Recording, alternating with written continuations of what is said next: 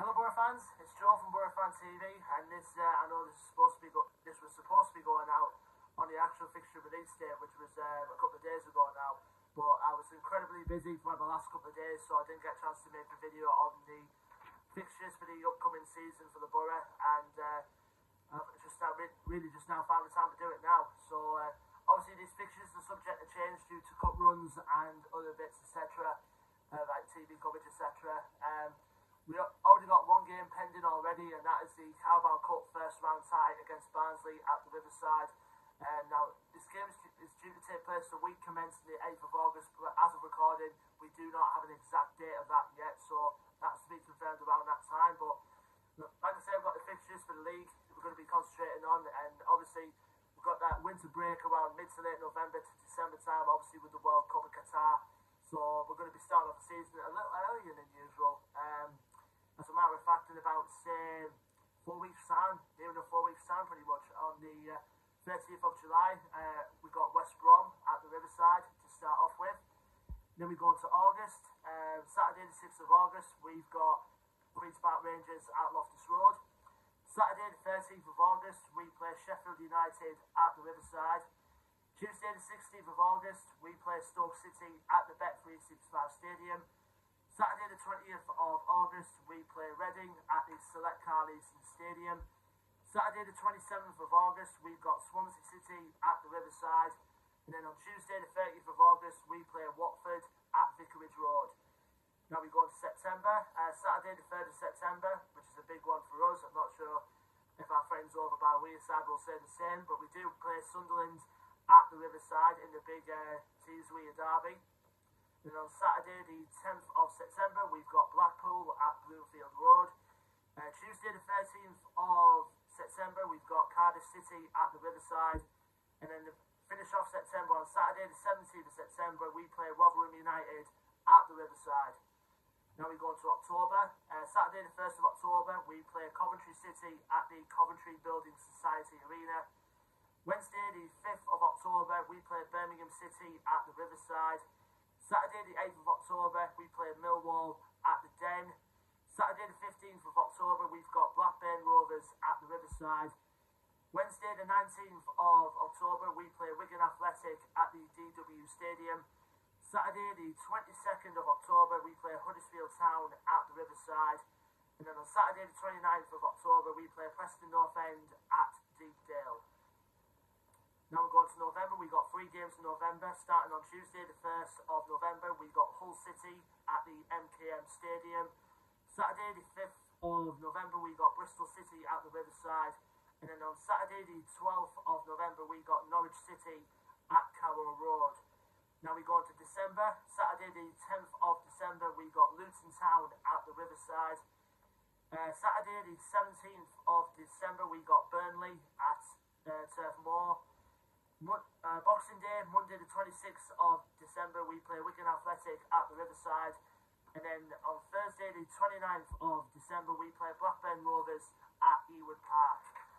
Now we go to January, our first fixture of 2023. We play on New Year's Day, the 1st of January. We've got Birmingham City at St Andrews. Saturday the 14th of January, we play Millwall at the Riverside. Saturday the 21st of January, we play Sunderland at the Stadium of Light. Saturday the 29th of January, we play Watford at the Riverside. Now we go into February. We've got Saturday the 4th of February, we play Blackpool at the Riverside. Saturday the 11th of February, we play Cardiff City at the Cardiff City Stadium.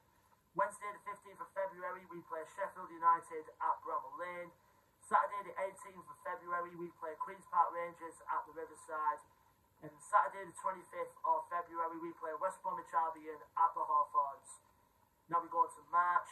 Saturday the 4th of March, we play Reading at the Riverside. Saturday the 11th of March, we play Swansea City at the Swansea.com Stadium. Tuesday the 14th of March, we play Stoke City at the Riverside. And then on Saturday the 18th of March, we play Preston North End at the Riverside. Might have said Tuesday the 14th of March for the Stoke game, but it is Tuesday.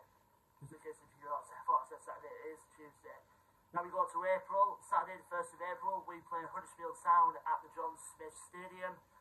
Friday the 7th of April we play Burnley at the Riverside.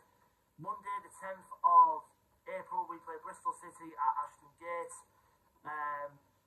Saturday the 15th of April we play Norwich City at the Riverside.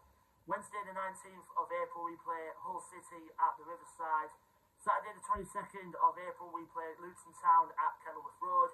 And then Saturday the 29th of April we play Rotherham United at the ASCL New York Stadium. And then we finish off the season on Saturday the 6th of May where we host Coventry City at the Riverside. So that's us, our fixtures for the 2022-23 season in the Scarbet Championship. And it's been some exciting times as we're recording this, at the Boro at the moment. We made 3 new signings so far, hopefully more to come. Obviously, Liam Roberts has come in on a free transfer from Northampton Town as more of a backup goalkeeper. Ryan Giles joining on a season-long loan from Wolves. Obviously, you can imagine both him and Jones occupying those wing-back positions. They're going to be a real constant threat for Championship defenders this season. Along with our strikers, of course, once we get some in, actually.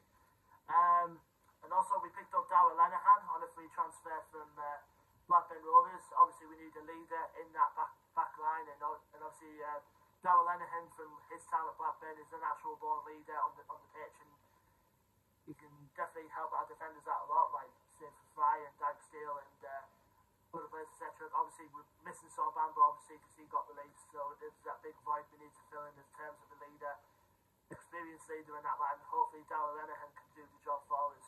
But hopefully more to come. Obviously, we've seen the new home kit been released as well, which obviously it's been a mixed bag of reviews amongst the Boro supporters recently, but I personally like it and I will be getting it. The away kit's not been released yet, but it's due to be unveiled hopefully within the coming weeks. Hopefully before we start the new season. Obviously, a couple of pre-season fixtures coming up. Obviously, it was just announced we got a home friendly at the Riverside against French side Marseille to look forward to on the 22nd of July. So any Boro fans want to get down for that, head on down there. I think it's like £10 for an adult ticket, and it's a family day as well. Obviously, more information can be found at the club itself. Yeah, exciting times ahead. We just need to get more players in. So, and hopefully get us ready for the new season coming up in a few weeks' time. Anyway, Boro fans, that'll do it for this fixture release video. Don't forget to like, share, subscribe as always. Obviously, the match preview for the West Brom game for the first game of the season will be on the channel a couple of days before that game, so keep an eye out for that. So until then, I've been Joe from Boro Fan TV, and I will see you at the start of the new season. Up the Boro.